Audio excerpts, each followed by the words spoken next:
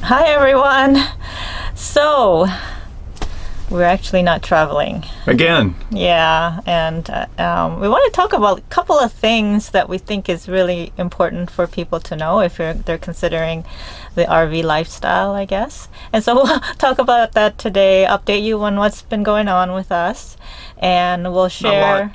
And we'll share a hike that we did recently, and also a paddle that Gordon did with some friends.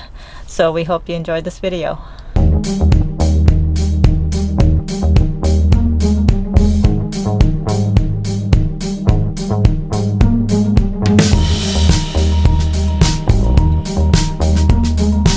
So last year I think we did a video called Lessons Learned, or maybe a couple of years ago we did that.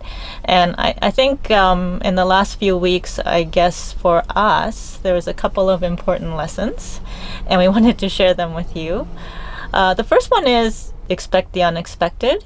And you know, we were all gung-ho once the BC Parks had their new website up, and we went ahead and booked a whole bunch of sites and planned some trips, and none of them came to pass, and we ended up having to cancel.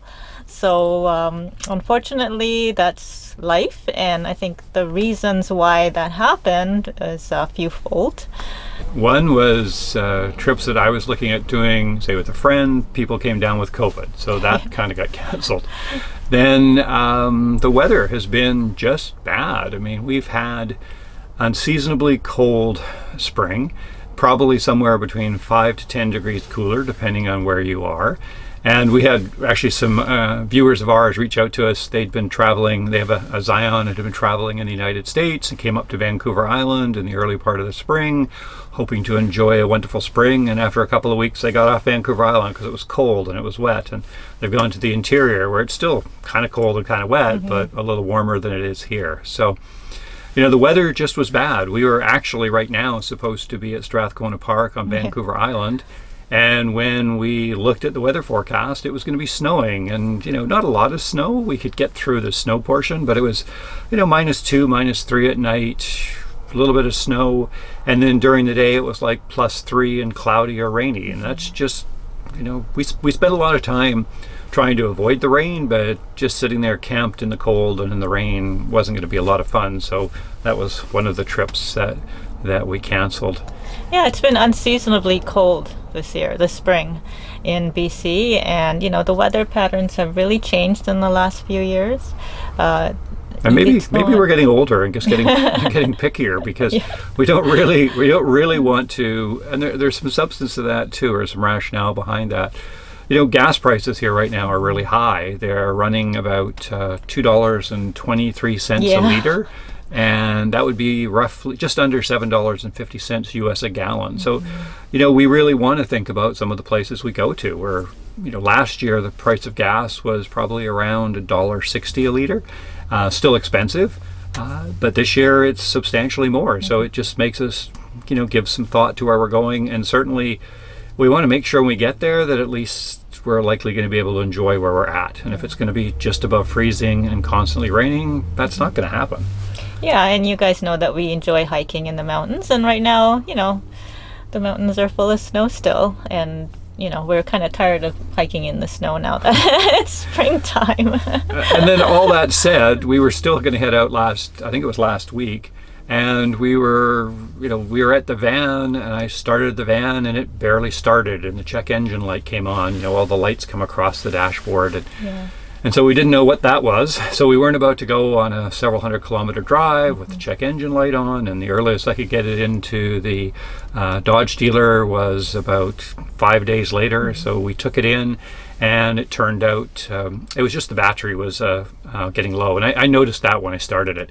As a matter of fact, I thought when I was going to take it into the dealer, I was going to probably have to jump start it. So I had to look up how to do that. And there is, if you're familiar with the Dodge ProMaster van, the battery is actually, it's a big battery, and it's actually right in front of the driver on the, so you have to come in the cab and open it up that way. And I thought, wow, that's going to be hard to jump. It's just going to be annoying to have to take the top of cover off and jump the battery, but they've actually designed a nice jumping port at the front of the van, so you can just open up the hood and there's a little negative bar that you can use as your ground, and then there's a nice positive terminal that's covered, and it's just literally for jump starting the van. That was good to know, good to refresh in my mind and not have it happen when when we were off on the side road somewhere. So, you know, all of those things together, the price of gas, the bad weather, and then having the van, you know, not run properly, just has kind of stopped us from getting out.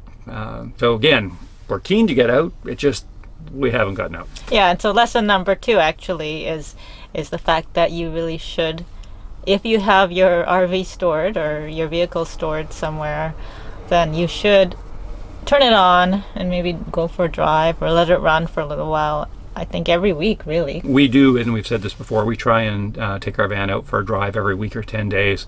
But when I was talking to the dealership, they said that still they would recommend a trickle charger if you can. We don't have really a way where we store, we don't have power, so we haven't hooked one up. But they, you know, this is the second battery. We've had the van for 4 years. The first battery went after 1 year, but it was replaced under warranty, and the second battery lasted about 3 years, which is, you know, somewhere as you would expect 3 to 5 years. And it's hard. Not using a van for the winter season very much is really hard on the battery. So those are the 2 things, and a little bit of an update on what's been happening with us. And we're still hoping that we'll be able to get out sometime, maybe this week or next week. Just checking the weather forecast right now, actually, literally. And, you know, quite often, and we've probably talked about this before, but, you know, we've made reservations in advance, and quite often we don't get to keep them. So, you know, I think that's why we enjoy sort of just spur of the moment going somewhere, because usually we are able to get a site and we don't have to sort of schedule ourselves around the trip. And so we have one more reservation with a friend of ours at the beginning of June, and other than that I think we're just going to wing it for a little bit, and except we will start to look for probably some of the busier sites in the summer and try and make reservations for those, because we know that that will be unlikely that we could scoot in otherwise without. So with that, we thought we'd share with you a hike that we did recently to a local regional park. I think we were going to do what's called Lynn Loop, but we ended up going a little farther and up to an area which is called the Debris Chute. Yeah, I think it's we start on the Lynn Loop and then the trail changes name, but of course we can't think of it at the moment. We'll write it down below. It was a lot of fun. I actually called it more of forest bathing. So we were, and if we could, we'll put the Japanese term for it in. But it was beautiful. You know, we had a course of, I think we had rain, sun, cloud. We didn't get hailed on, but there was some hail on the ground in one section, and that's kind of representative of the weather. Last time we were here a week ago, it was hailing on us at the van, so it's just been crazy. Yeah, and it's a good way to get into sort of the longer hikes, train myself back into it. Gordon's been doing hiking, but I haven't actually been hiking very much. Some hill running. Because we'll be doing a lot more hiking from now on.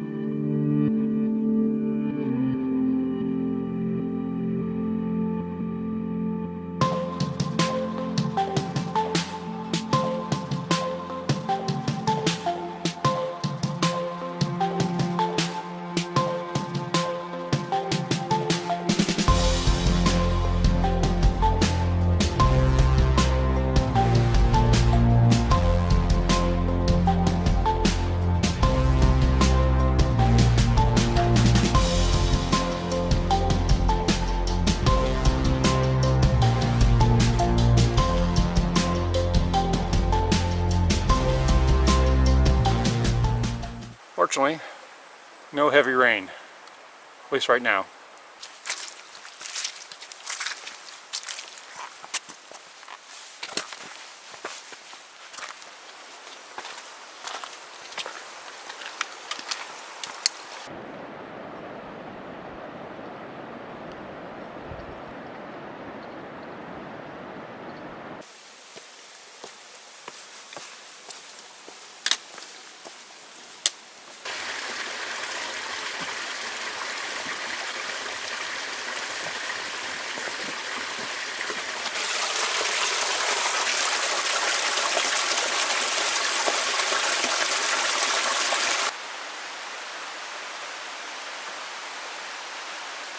Steep.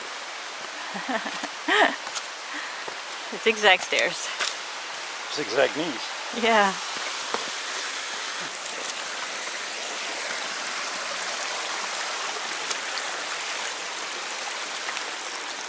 Creek's not very high at all, so it's easy to get across.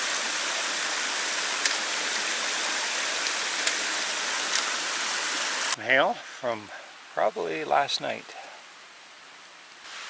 Fiddleheads are starting to open up.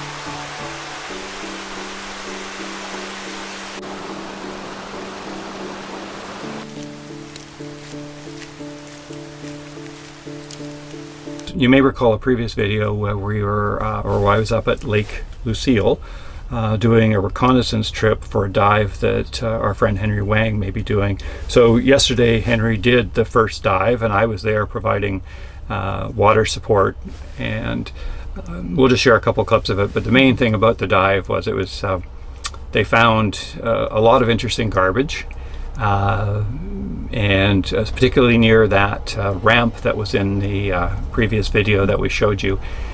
And I don't want to give away all the secrets and what was found, but I will say all I really had to do was paddle across the lake and then tow all this garbage back, which the garbage when it's dangling from a float ball is very difficult. I was probably literally making 6 inches a minute, and I had about 200 meters to paddle, so it was a long paddle. It was like I felt like I was actually in a tow raft as opposed to a pack raft, but we got it done. So we'll just share a little bit of that video, and then you'll have to take a look on Henry's YouTube channel when he has that posted. Yeah. I think you'll enjoy it.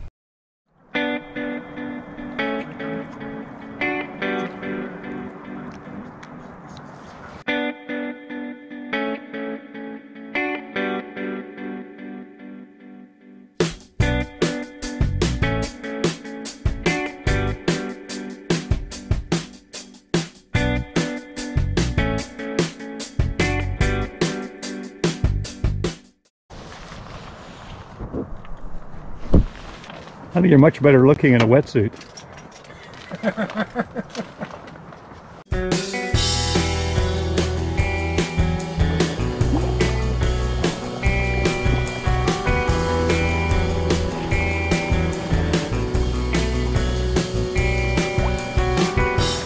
Main beach, you can see the dive trucks, the canopy. Sunny, it was just raining for the last 5 minutes. Now we're heading over to the ramp, which if you watched one of our previous videos, you'll have seen. I suspect there's a lot of garbage there. But I doubt you can see with this camera, but Henry's bubbles are about there. So he's probably, oh, no, they're over there. That scooter moves quickly.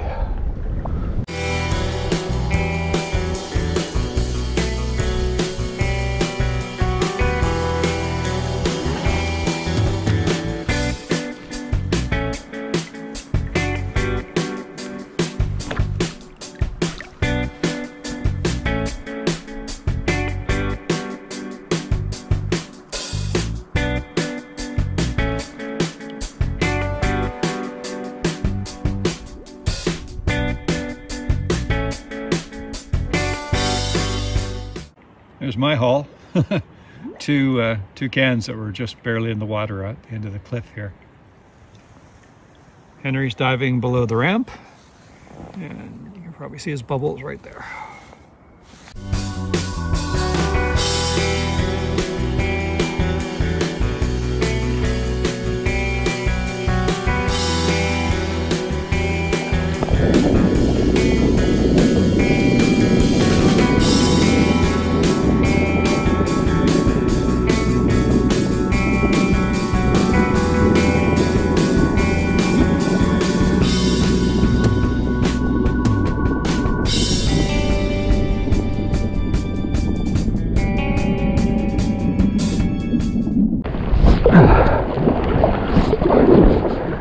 Raining, windy. I'm only able to move the boat about 6 inches a minute, if that.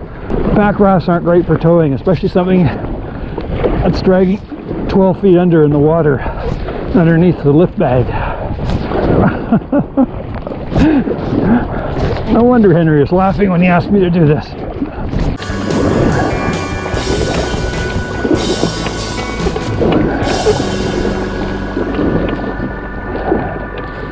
So we hope you enjoyed our video, and we hope to have some camping out soon.